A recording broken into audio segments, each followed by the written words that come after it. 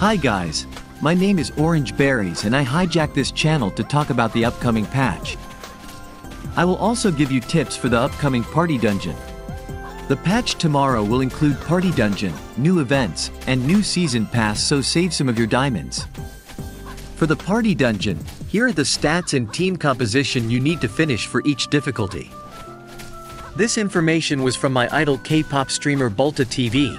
He played Nightcrows Korea, so you guys should check him out. The next topic I will discuss is for Nightcrows streamer who wants to add seed notification alerts on their stream. All you guys need to do is to go to Nightcrows SSS website, click on the Streamers tab and copy the URL under Streamers Support Notification setting. Add browser on your OBS and paste that URL so you get notification each time someone sends seed to you.